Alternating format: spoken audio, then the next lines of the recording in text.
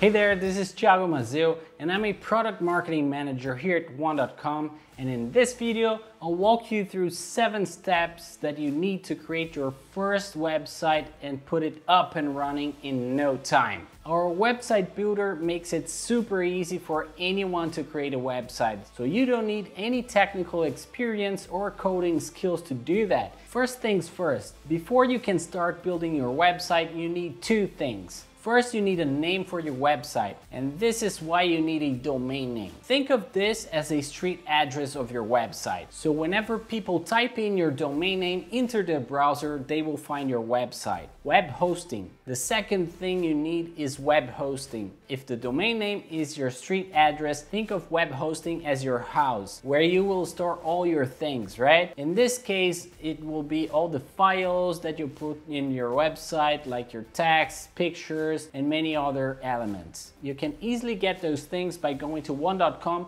and by typing the domain name you want into this bar right here, and later choosing a hosting plan. If you are just starting out, I would recommend you to get the beginner plan, as it is the most affordable plan. This way you can test things out on a budget, and you can always upgrade to a bigger plan later on if you need. Now, if you have a domain and hosting plan, let's head over to your control panel and access the website builder. When you first access it, it will ask you to fill in some general information about your website. And as the last step, you will be able to choose a template. You can write what is your business all about, or you can simply click here to see all templates, which I recommend you to do. We have developed over 150 different templates, so you should be able to find one that suits you. But don't worry about the type of business it's talking about, or if it has images that you don't like. Just choose it with the design of the website in general, because you can fully customize it later on, which in fact is our next point. Customize the design. You will see that your template consists of individual components, and you can edit them by simply clicking on it and doing the adjustment you want, like dragging to another place, for example. Just notice that it will be highlighted if you overlap another element. Besides that, you can always click on the element or right click on the element and explore its functionalities to see what you will be able to customize. If you want to add a new component to your pages, you can click or drag from the sidebar on the left side of the screen to the section that you're working on. I'm not going to cover all the details on all the components and functionalities on this video, otherwise it would be a very long video. But if that is a video you would like to see here in the channel, please leave a comment down below and we can work on it to create a new video for you. I suggest you take your time and explore the components here on this sidebar. And if you have any questions, you can always reach out to our support team by clicking right here. Changing the color theme. You might be already comfortable with the color from the theme you have chosen, but notice that you can always customize that and change to a color pattern that fits your brand. When you change the color theme, all components of your website will be updated, so you can have consistency in your website. But if you don't want that, you can always disable the theme color. You can easily add buttons to your website to be used as a call to action with the purpose to engage with your customers or encouraging them to take an action, like making a reservation, accessing a specific link, buying a product, and many other things. And you can fully customize the shape of it to the way you want it. The header and footer are important parts of your website because that is usually where you'll have all your menus, your logo, and other relevant information for your users to navigate to your website. And just so you see, it's super simple to edit them. So let's say I want to change the menu, and you can hide or show a specific page from it and adjust it to the way you want it. So how to add a favicon? First, what is a favicon? Or should I pronounce favicon?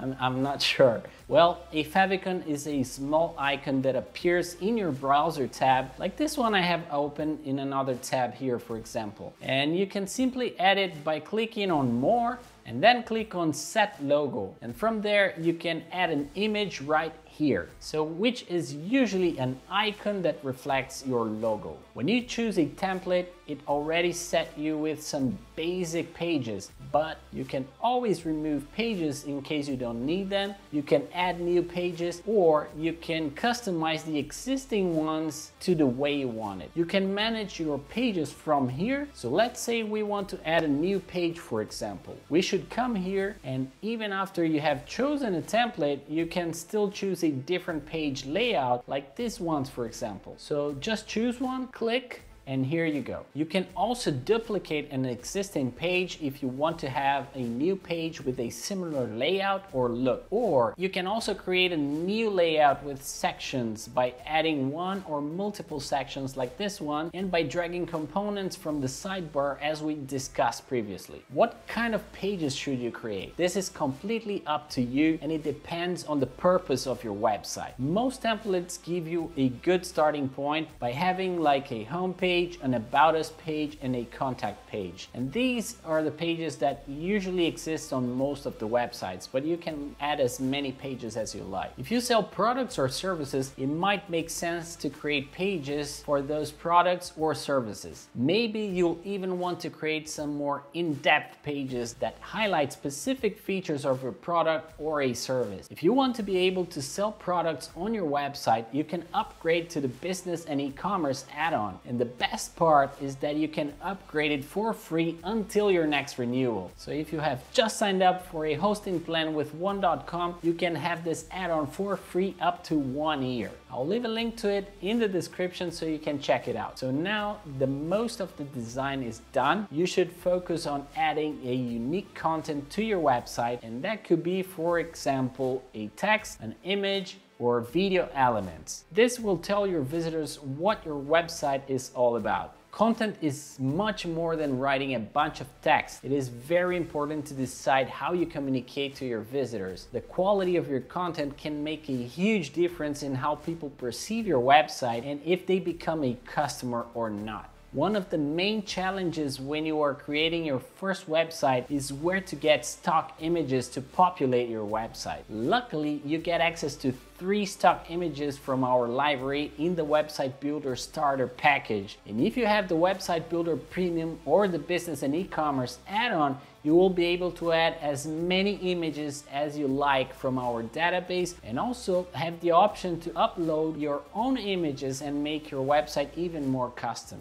Our developers made it super easy for you to add YouTube videos to your website. You can simply drag the video component to the section within your page, and from here add a link to the YouTube video that you want to have on your website, and voila! By the way, this is a video we created on how you can attract new customers using gift cards, which is a feature from our business and e-commerce add-on. So feel free to check it out. It could be really good for you after you create your website. Now, if you have done all the previous steps, you are just one step away from publishing your website. But before that, it is very important to see how your website will look on a mobile device, because many people are accessing the internet from a mobile nowadays. And for this reason, we have built the mobile editor view, so you can check how everything looks and do any adjustments if needed. But if you have chosen one of our templates, you should be covered, as they are all mobile responsive. Don't forget to save your progress so you don't lose any of the changes to the templates that you have made so far. You can also preview your work before publishing it, and you can do that by clicking right here. After previewing your website on both mobile and desktop, just ask yourself a few basic questions like, are you happy with the design? Is the use of color, fonts, and other styling consistent? Is the content informative and engaging? Are there no grammar or spelling mistakes? Are all the buttons working? If you are okay with all the questions, then it's time to publish your website. So just click on Publish, and your website will be live for everyone to see. Of course, you can always come back to the website builder to make new changes. Just remember to publish it every time you make a new change so they go live. This is pretty much it for this video. I hope this was helpful, and if it was, please leave us one of these guys right here. Subscribe to the channel if you're not yet subscribed, and hit the notification bell to see whenever we post new videos. Thank you very much, and I see you on the next video.